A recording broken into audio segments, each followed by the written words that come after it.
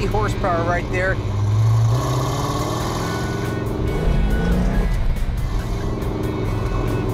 Boy, that feels good. Our 1969 Dodge Super Bee 446-pack 4-speed, all numbers matching car from way back in Season 2 is complete and ready for the very emotional reunion with its owner. Before we do, let's take a long step back in the Graveyard Carz time machine and see how this car got started. They're coming to get you, Barbara. In Springfield, Oregon, dead Mopar muscle cars are coming back to life. Restored by Mopar master Mark Warman. Joined by his out-of-this-world cousin Dougie. Oh, hi, Mark. His apprentice and daughter, Alyssa. Whoa, whoa, stop. And his childhood best friend, Royal. Mark hates everybody. His protege painter, Will Scott. You got one job. This is Graveyard Carz.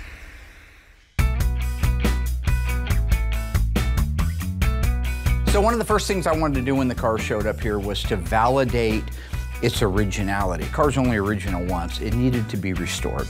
So we had made that decision that we would restore it. Documenting the things that are on the car that would help us in the future restore cars correctly, or other people out there in the world that are doing a 69 A12 car, is very, very important. So therefore I took the camera guys and said, you're here until I'm done.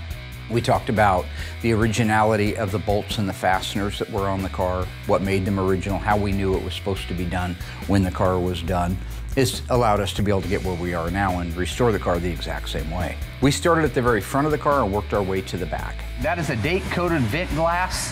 Has the original PPG logo here, the Chrysler logo here, the date code here, and the tint or no tint down there in the corner. I've got an original Bumblebee stripe on a 69.5 A12 car. It's a very, very rare situation. So the factory may have said, I want 1-inch reveal on this side and 1-inch reveal on that side, but it's a human being doing it.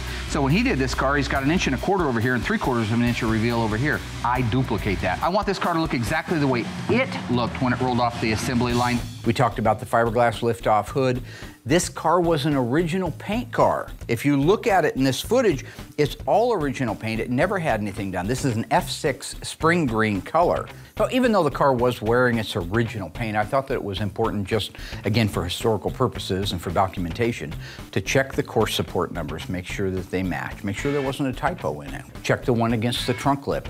In this case, everything matched the fender tag and the dash, which all match the title, which all validate this car along with the serial number on the engine and transmission as a pure, all numbers matching 69.5 A12 Super Bee. And we got a WM23M, as in Michael. That means it's a modified engine application. All 69 Dodge Super Bee started life as a 383. That was the minimum factory engine that came in a Super Bee. If the car was destined to be one of the 69.5 M code spring cars like this one is, then they changed the call out that would have been for the 383 Magnum and they made it an M for modified. Then you got 9, which is the year, and A, which is Lynch Road. They were all built at Lynch Road. We discussed the carburetors at length, that we had the original correct carburetors, just needed to have Scott Smith up at Harms do a complete restoration on them. We talked about the exhaust system, the original Dana, the numbers matching 446-pack engine. Now, all of these cars were Super Track Pack cars. That means they had the code A34 on the fender tag. A34 meant that you had the 410 gear ratio. 4.10 turns to every turn of the drive shaft. That is the lowest gear ratio that the Dana ever came with. In fact, it's the lowest gear ratio any of the Mopars in that era came with. Original hangers, which are always gone because people got to change things. They can't just leave well enough alone. I look at the condition of this is amazing. Other than needing detail, this is the rear finish panel that is always beat to death. If it hadn't been for the guardrail at the racetrack, that car would have been survivor quality. Well, my understanding is the accident was at the drag strip. He was doing a quarter-mile race like they did back in the day. You can see it was actually a pretty good impact into the wall, and he was moving. It started at the front and raked its way down the entire side. He didn't want to drive the car looking like that, so it got parked, and the decision was made that someday we'll fix the body and paint. And as time went on, it no longer just needed body and paint, it really needed some restoration work. And that's why it ended up setting so many years before we got it. There's an enormous amount of originality that can be documented when you're working on one of these cars.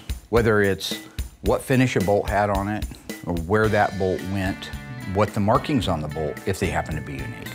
If you look under the hood, the originality on this car was unbelievable. Now the motor had been taken out and just set back in there, but all of the fasteners, the bolts that held the fenders in place to the aprons, those were all there. So we could document paint runs if there were, for example, under the hood, runs all over in the paint. You know, that quality there, them runs they're put in there at the factory, you know. There's nothing I can do about that. Fargo. It's kind of funny, this is such a unique car, but with all the changes Graveyard Carz has gone through over the last decade, from the time that car showed up, we've covered a lot of ground. One of the things we didn't really cover much was the body work on it. Now, I was here and I was working with Ryan. He was my body man, phenomenal body man. So I did get some still pictures of the car. We did not replace the fender. We repaired it. We did not replace the door, we repaired it. And the quarter panel that was caved in, right near that sensitive area on the quarter panel where all the style lines are, Ryan metal finished that off. The only rust that was on the car was the bottoms of the quarters. We did have to replace the bottoms of the quarters, so Ryan hand fabbed those sections for down low. The rest of the car was pretty darn straight. One other quick note is in one of the photos you'll see what Dave talks about later, that his dad had put an automatic transmission in this car. Might have been what was in it when it hit the wall, who knows. He wanted to go faster, automatics can shift faster, so he put that in there. At the back of the tunnel, for the 4-speed hump, it's cut out to accommodate the shifter for the automatic transmission.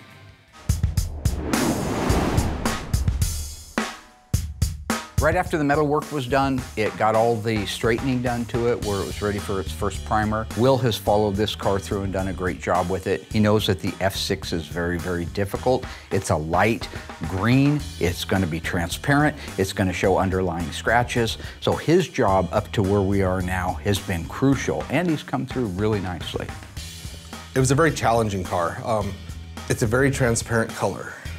So it's not like you go in there, put 1 or 2 coats of color on, or it's not a single stage either. So it's a base coat, clear coat, and you're looking at 7 or 8 coats to cover. I always hated the transparent colors because you're in there hour after hour putting paint on, trying to get it to cover. Get a couple coats on, wait, you know, half hour, let it dry, tack it off, a couple more coats, and it's just very methodical.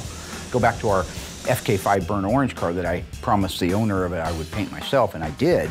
It was 11 coats to cover that car. 11 times around that car with paint. Then you put on top of it, it's a metallic, so that prep work needs to be just spot on perfect so you don't have any sand scratches. So you got the prep work that has to be great. You have to take into consideration it's a super transparent color. Then on top of it, it's a numbers matching car. This is just an all original, gorgeous car. So when it comes to the stakes in the paint shop, they couldn't be any higher than on this car. It's one of those paint jobs where you just can't rush anything.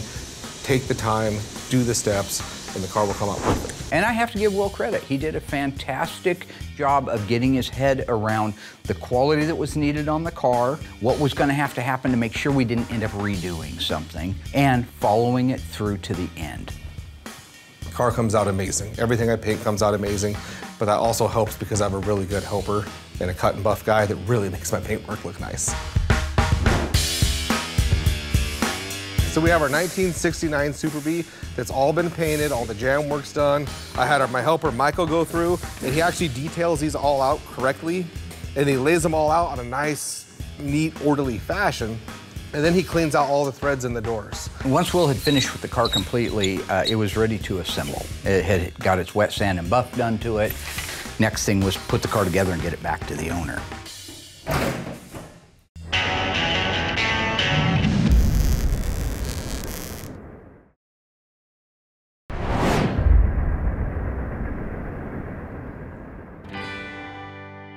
Now, once that car came back over to the assembly shop and was ready to get put together, I took some time with Alyssa, if you guys remember, back in earlier season, because she is a new QC person, and walked around it with her, showing her what I would look for. So this is really exciting for me to be able to get to work with my dad for a little bit. He's really busy, so this never happens. Getting to walk around the car and see the details with the paint and the gaps is especially important when you're doing quality control. So right now you're looking at a car that looks beautiful. Just came out of the paint shop, theoretically. Should be perfect. No, there's no such thing as perfect. Oh. So what I really found interesting was my dad talking about color flop. This enigma of color flop, how you could paint a fender and a door out of the same can, but if you didn't paint them at the same time and you hung them on the car and you stand off to the side, one might look darker than the other one. That's color flop. I took the time to show her what to look for. This car had none of that. So it never occurred to me that even if you're using the same can of paint, that timing matters. So if you spray half the car, leave that can sitting out, and you get back to it the next day, the color's actually gonna be different and you're gonna run into problems later. So another key point that I wanted to share with Alyssa is always my pet peeve, and that is gaps. So when we're looking at the fender and the door, we're making sure the gap is consistent from the top to the bottom. And is it the same width of a gap that you would see on the driver's side? This may seem wide. I've seen these gaps all over the place. There may be a fine last-minute adjustment once we put the hood on it, but this right now looks great.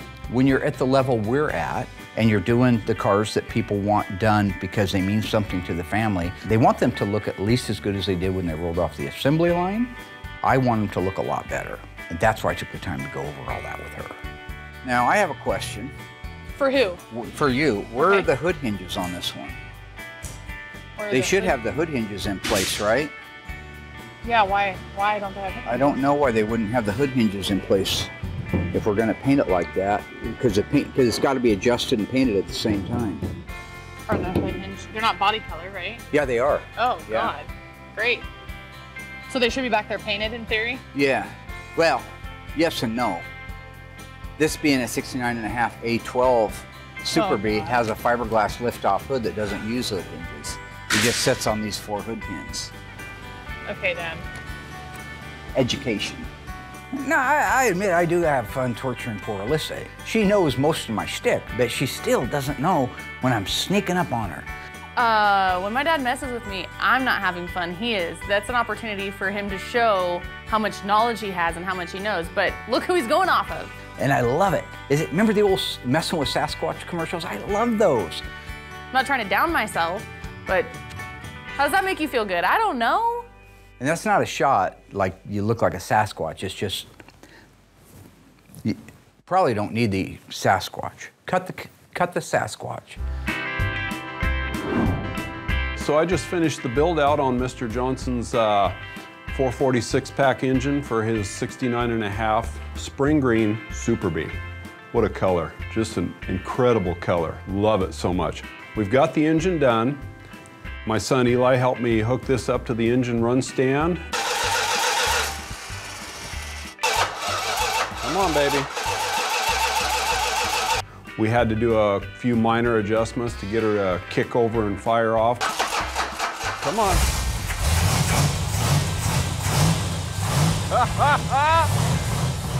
But after that, just fired up, ran beautiful. We just went ahead and set the timing. And now we're ready to install it in the car. So on the 69.5 Carz, they made 826 of them exactly like this. That means 446 pack. The 5th digit of the VIN is an M. So we're walking around the Super B and my dad's quizzing me on what options came with the A12. What's the M stand for?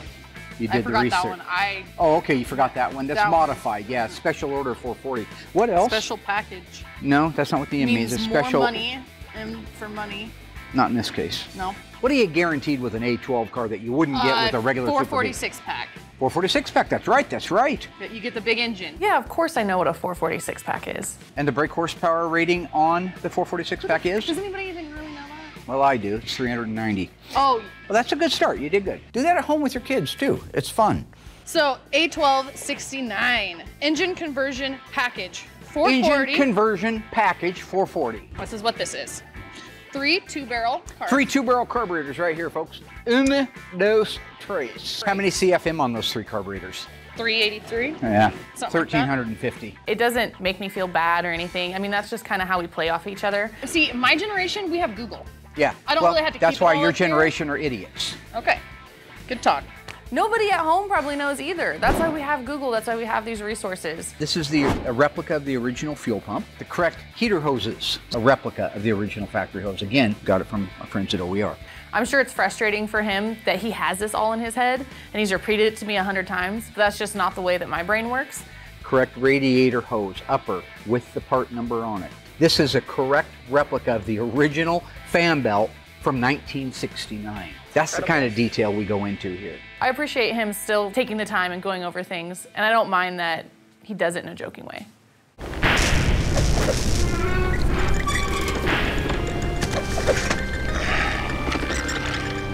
In previous episodes of Graveyard Carz, we restored this beautiful Top Banana A57 Rally Package 72 Charger. It was a 318 with air conditioning. What transmission did it have behind that? Was it automatic, 3-speed manual, pistol grip 4-speed?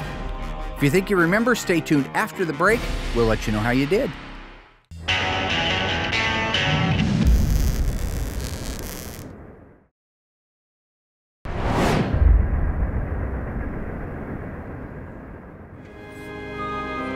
All right, folks, welcome back. How'd you do on that one? You remember in this car? What transmission was behind that 318? If you said automatic, congratulations, you are correct. It was a console shift automatic. However, 3-speed and 4-speed were both available. In addition to the powertrain, this was a full-blown, real-life A53 rally car with all the whistles and bells. It had a canopy vinyl top on it, rally doors, air conditioning, rally instrument cluster. This car was loaded. You got dual exhaust all the way out the back with tips.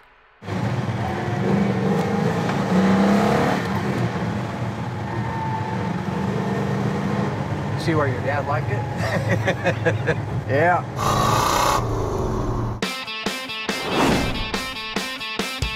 I know that most of you have seen us put in lots of drivetrains, and this one was just as easy as they normally are. They're not that way by accident. It's repetition, number one. Number two, a system. So that means that the very first thing that we install is the rear axle assembly with the leaf springs on it. This unit is held in place at the front with a leaf spring hanger and nuts. They're kept style nuts. At the back, it's a shackle. So the shackle goes into the car, has the nuts put on the shackle. At the front, you tighten down the Kep's nuts that hold the spring hangers. Then you can connect the shocks. We always have the shocks hanging inside the car so that when the axle's in it and it goes up into place, you can put the shocks on it. All of those things make up the rear axle assembly, which offer the counterweight that we're looking for before we install that probably close to 1,000-pound front engine, transmission, suspension setup. This is exactly how the factory did it. I don't know that they did it in the same sequence, I doubt it, but this is the basic way that they did it. Except back then, I believe they lifted the engine up into the car and the car may have moved down on top of it at the same time.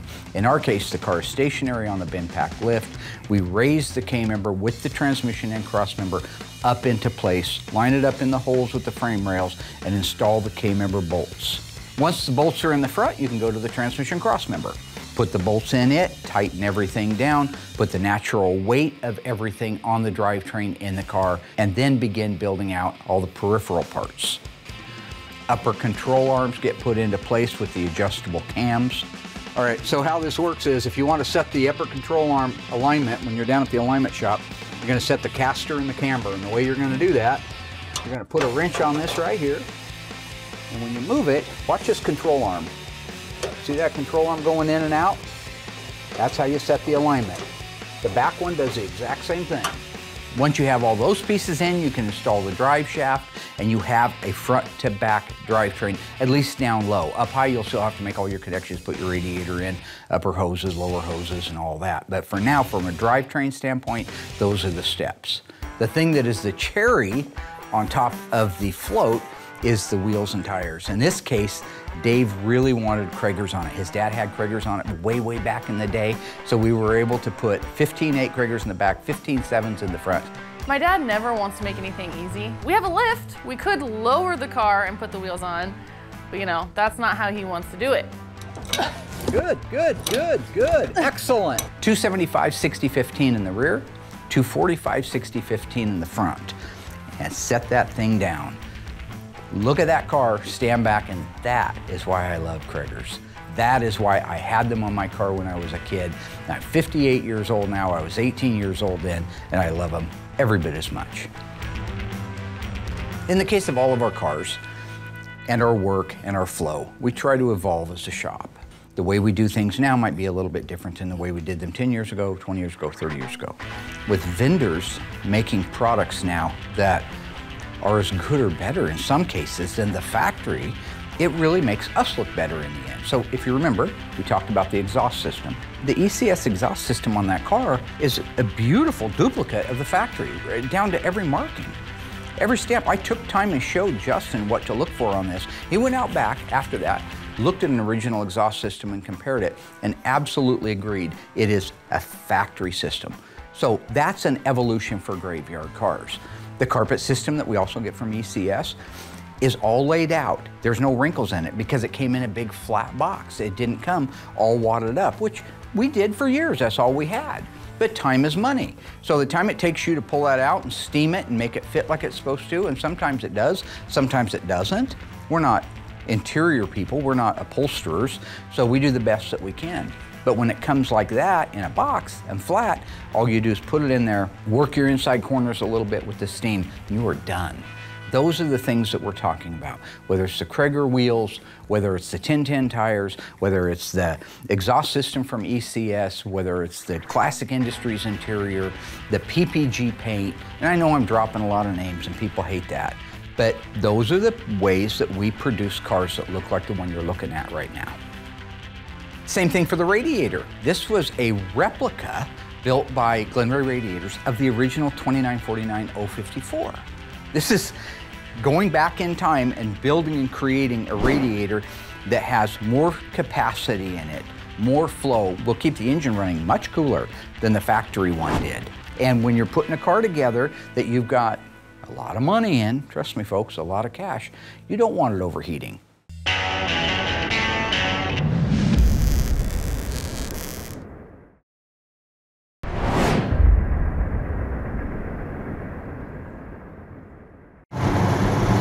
Now, do you have an open account at the police department? We get along well. Once the drivetrain was installed in the car, we could cut Justin loose to put the rest of it together. I've never worked on a Super Bee before, so getting to learn the process of this car, I know some things aren't that much different, but just the unique features of this car was just a really cool thing to do. He actually restored the original grille. It's just a sleek looking grille, and I actually got to restore this one, so that was one of my favorite parts. But where we were at now is interior door trim panels needed to be installed, along with the pieces that go on with the door handle, the armrest, the window crank. Make sure you clock the window crank in the right area. Instrument Specialties did a beautiful job on the dash. In fact, I actually took extra time to show him some of the things that were so right about that. These are all re-chromed originals. Wow. This is the original faceplate, and it's all re-chromed with hand-done lettering. I love sending our stuff to them because when it comes back, I don't have to do it, number one, so that's one thing. But two is just know that Mike and the team back there do a phenomenal job, and they look the way that they did when they were brand new, and they're not a bunch of aftermarket replacement parts. Sometimes that's the only choice you have, sometimes it's the only choice we have. Stuff's missing. But this was an original dash, and so they were able to renew it. How do they do that? How do they get the re-chrome on there? They chrome the whole thing, and then they black it out. Oh, and then they black it. Yeah, Gotcha. if you just look at the gauges, that's the original mileage right there. Oh, so he opted not to switch it back to zero. When his dad last drove the car, that was the mileage, and I think that's such a great tribute to his father. They didn't put decals on the faces like some people do of the instruments. They actually did the photochemical process.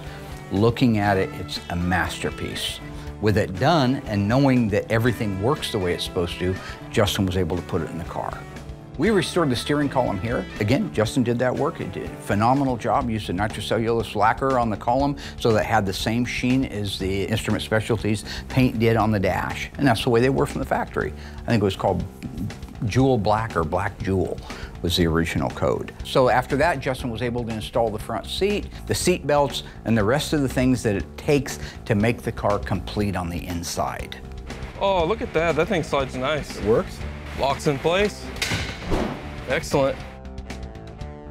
Under the hood was just a put together. So you have your windshield washer reservoir, your brake master cylinder, your brake lines, make the connection at the front shocks, install the radiator, upper radiator hose, lower radiator hose, heater hoses, the brackets, the provisions on the insides of the aprons to hold the positive battery cable and the lower brake line. All of those are the little things that when you're done and you look at the engine compartment, it looks like 1969. Everything. I got to learn so much doing this. You know, it had the bumblebee stripe on it. It had the fiberglass hood, which is just really cool concept for this car. So I really like doing that. So all the decals, the color was gorgeous. I completely love this car. I love the color, I love the stance. You look at all that green, you're like, wow, that's gorgeous. But then you take a flat black hood and it just sets the car off even more. I know that we talked about the shift ball in this car in a previous season, but since some of you may be watching it now and ready to crucify me on the internet, I'd like to point out the white shift ball is not factory, it's not correct. And so the reason the white ball is in there and not the factory wood grain one is because Dave's father had that in the car when he used to race it back in the day before he put the automatic in it. So a lot of times, if you go back to like Kimberly Cook's 1970 Barracuda, I handed her the unrestored original steering wheel because that's the one that her dad had held for many years as he was driving it. Other cars, I've left the original brake pedal pad in it, the window cranks, things that had that DNA from that original owner that I know means something, because you can always replace that, Paul. Take it off, order one from Classic Industries, put it on. But that's the original one.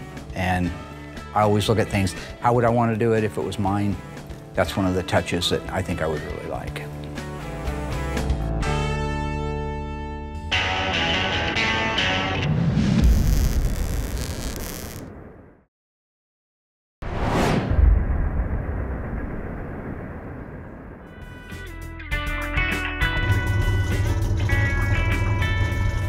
All right, maiden voyage, here we go. 69.5 A12 446 pack 4-speed car.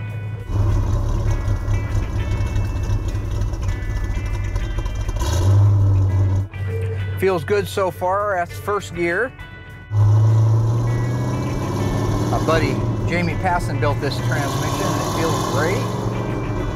Handles great, no squeaks, that's good. No rattles. For a big old muscle car, not bad at all, not bad at all.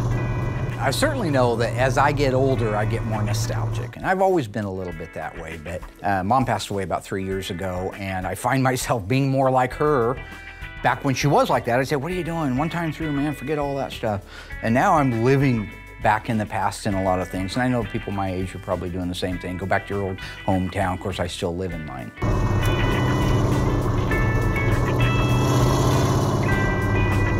For me to be able to drive a car that I only dreamed of when I was a kid, never thought I would have one, didn't figure I'd even want one by the time I was an adult. But at that time, I would have loved to have it. Here I am driving around the streets of Springfield.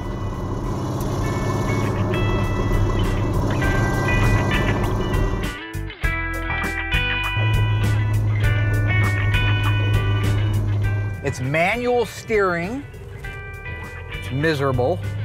But it was born to boogie. Here I am driving around the streets of Springfield by the old mill that I used to walk down to when I was a little kid. Right after my dad passed away, I was about 13 and a half. My neighbor, Ron Ackerman, showed me how to build these little birdhouses out of remnants, shake remnants. And so we'd walk down to that little mill that you see me driving around and pick up the scraps, you could have them for free, and walk all the way back over to 14th Street, and we'd build little birdhouses, and we'd take them to the Saturday market and sell it to make some Bunsen burners, nice little earners. Those are the memories that just are ingrained in me, that make me the person I am today. and make me appreciate the fact that I am living this incredible dream.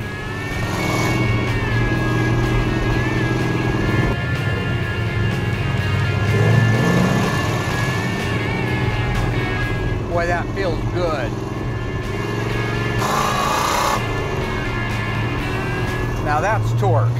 390 horsepower right there, 1,350 CFM, carburetors opening up. That felt amazing. Dream personified. It doesn't get any better than this. I get to work with all the people that I love and care about. I get to work on the cars that I love and care about. I get to share that with my family now that I love and care about. And I get to share it with, you know, millions of people around the world.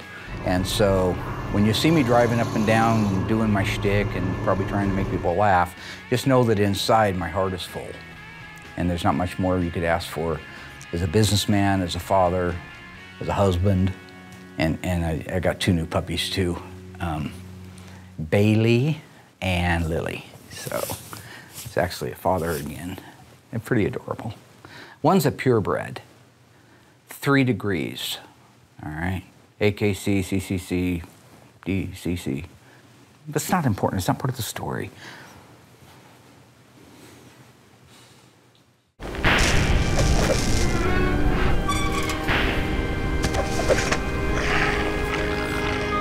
In a previous season of Graveyard Cars, we restored this beautiful numbers matching 1968 Dodge Charger RT. True or false? This legendary muscle car featured the 426 Hemi. If you think you know the answer to that, stay tuned after the break and I'll let you know how you did.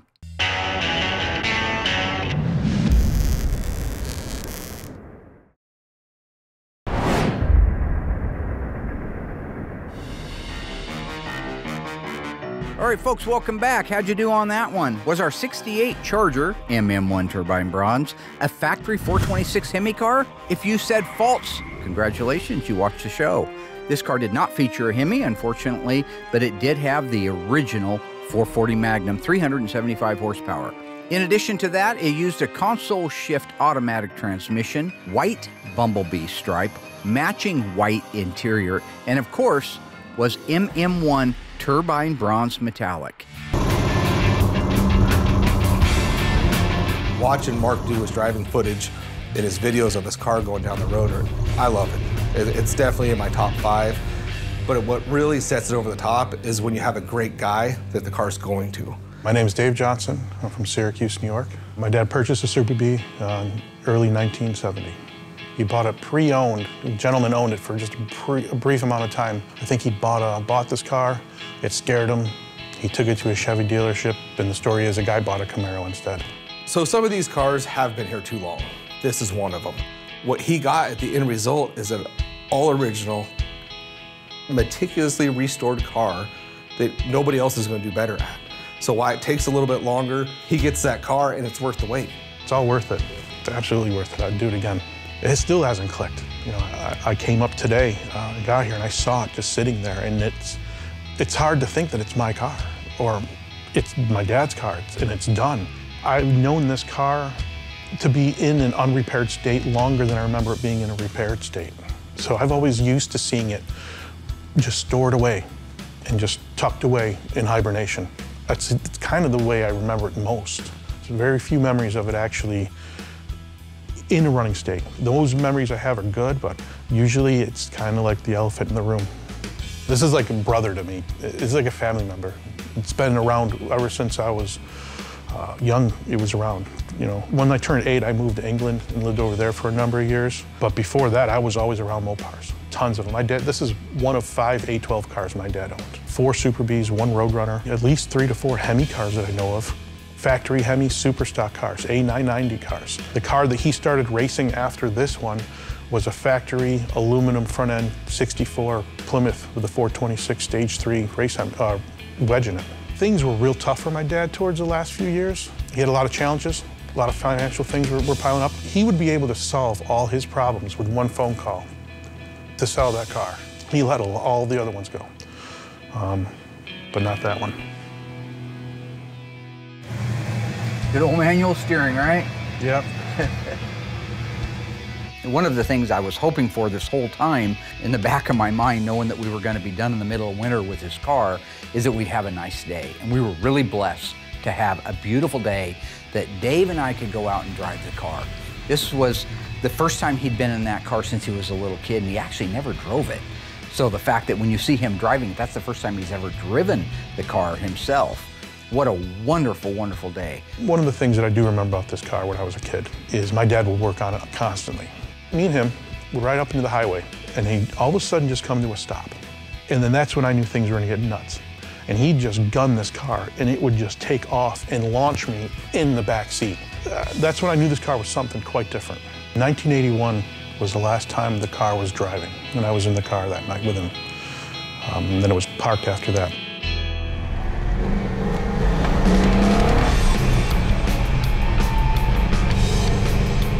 See where your dad liked it? Yeah. My dad raced the Super Bee. He did race it at the drag strip. He often went there, but then he had a couple other race cars that came along. And then he kind of put this one, not aside, it became his favorite car. And you didn't want to tear it up on this trip.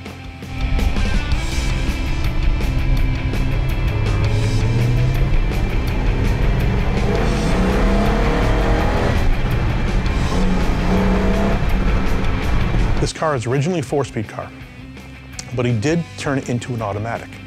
He raced it as an automatic because he felt he had more consistent times with an automatic transmission. It was a 4-speed car, went to an automatic, and then back to a 4-speed. So my father worked at New Process Gear in Syracuse, New York. They make the transmissions, the 4-speed transmissions. I guess he had a relationship with Tony, and he would restore the 4-speeds for Tony. He'd drive down, pick up some cores, bring them back up, restore them, and he'd bring them back down to Delaware, where Tony was. I've never personally met Tony, but my dad spoke highly of him. Now, do you have an open account at the police department? We get along well. I had owned a few of my own cars. I owned my own Super Bee, 383, B5 blue, B5 blue interior. And my dad told me, hey, you're not doing anything with this car. Why don't you sell it? And we could do something else with the money. And I said, no, I've always wanted a Super Bee. And he said, well, you have one. It's a green one. And we were gonna do it together. So my mom told me she learned how to drive stick in this car. I remember that. My mom loves this car a lot. Gonna drive? Yeah. I'll set a park and brake on. I've never driven this car. I've ridden in it, never driven in it. I'm apprehensive about driving it. I want to drive it. I want to enjoy this car. All the work that everybody here has done, I want to enjoy the car. So that should be first there.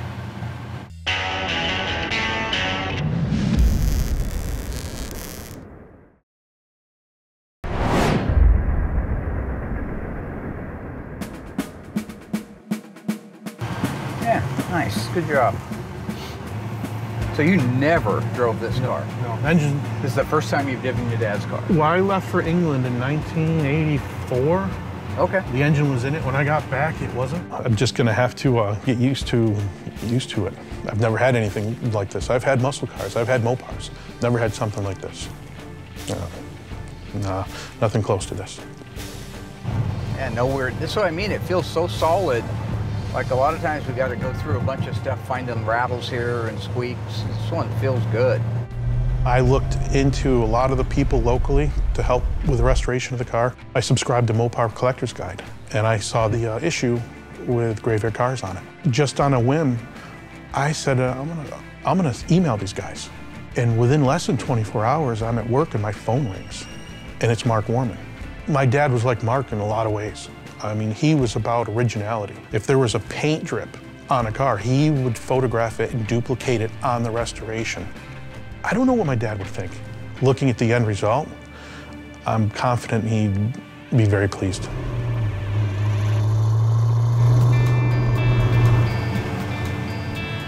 can leave it here if you want to. Hate to see you wreck your car. I can't thank you enough. I know that you sacrificed a lot, and I know that I'm not paying nearly enough for what you and your guys have done. It's all good, brother. You know, the fact that you care like that is what matters to me. I love what I do, and I love the people and I love the cars. I hate that it's a business. Because that's the end of it that always ends up sucking. It's because somebody gets mad because you're too late. Like, I want to thank you equally for, we're so far behind on it. You never once made me feel like crap. You never once made me regret doing it. I was thinking like, man, this guy's been so patient. It's been so many years. He never leaned on me one time. He never tried to make me feel bad. He just said, I understand, I get it. And he knew we were also doing it at a, really, really discounted competitive rate to help him. I know it was a good buy for you, but I did it for that because when I heard the story, a heartbreaking story, that's what my heart told me to do, and that's what my mother raised me to do. So I'm glad you were able to work with us on time, and we were able to work with you on money and bring you back this. It's the nicest car we've ever jumped in and driven and not had at least something. It's really cool. It's like this was meant to be right now at this point in your life, and now your son's around where you can have fun with him in this car for the next 40 years. Will you bequeath it to him? Oh, absolutely. It's his car. It's his already? It's already his. Well, I didn't take long. I will enjoy this car. I will take this out. I will go to car shows with it. I will enjoy it with my son. It's his car. It's not even my car. It's his car. It's going to go to him. It's not going to hide away in my garage. Like I heard on the TV shows, we're just caretakers for these cars. That's all we are. Yeah. Nobody owns any of these cars. Right. You're here for a while. I've known many, many car collectors, and when they're gone, people come in and pick the bones apart, and it's almost heartbreaking because that person loved them and cherished them, and I know you will with this. Yeah. Here's your phone. Dream maker. It's so rewarding for all of us to be able to return something to a family that meant so much to them. Such history in this car. Yeah, my son and I are going to take our first drive probably to get some ice cream. And there's a place around the corner, an ice cream place that my dad actually worked at in his teenager. His first job was at a place called Gannon's, right around the corner from us. And we're going to go there. Take into consideration the length the car's been here, how great the car looks. You have a phenomenal client that's about ready to get it. It really just makes all of it worth it. It's just such a beautiful car. It's really been a pleasure to work on this particular car.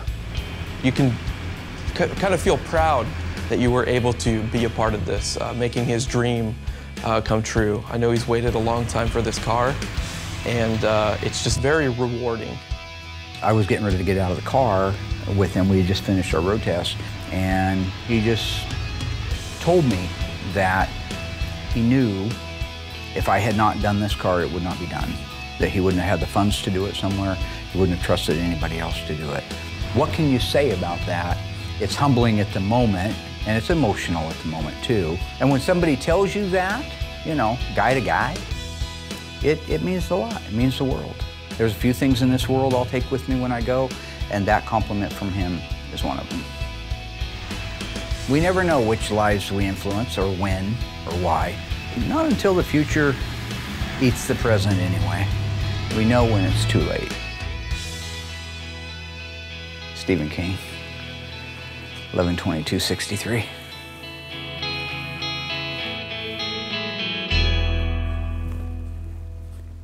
Words of wisdom, Lloyd. Words of wisdom.